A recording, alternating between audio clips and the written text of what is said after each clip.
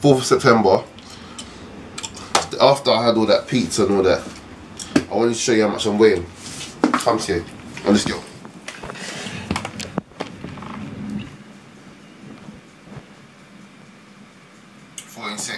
Okay, so you might have to say something, yeah.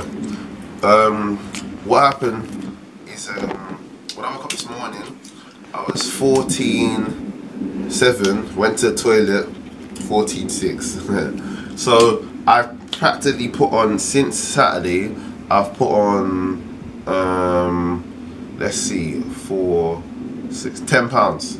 10 pounds. Now I'm not training today at all. Yeah, usually it's meant to be legs. But the reason why I've done this video is because I want you to see, yeah, what happens when you start eating more protein. So from tomorrow is when I'm gonna start. I've got all my meals. I've prepped it all. I'm gonna start eating the right amount of protein from tomorrow. It's still good lighting, okay? So you're gonna see, because remember what I said to you, I was 14.4 last Saturday. Sorry, this Saturday I was 13.10, yeah, and you can see my abs, and you still can't see my abs now, yeah. So I just wanted you to see how heavy I've gotten since I've eaten that pizza. So I had pizza, I had that the roll things that you saw me eat before the pizza, and after I had this sweet nuts. So tomorrow is back on.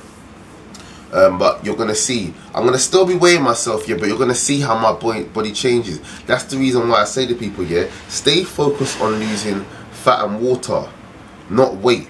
So even though you see me lose on the scales, yeah, that's to do like cardio. So all you understand is that what I need to do now is less cardio. Well, I mean, I've kind of stopped doing cardio anyway, but up my protein and not, well, don't have to do any cardio.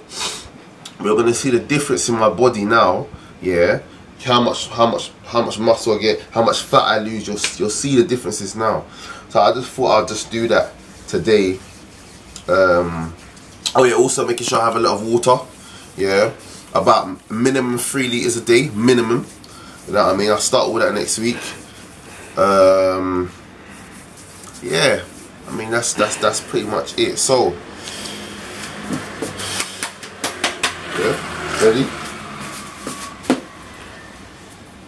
You see it, yeah? Okay. Alright then. Out.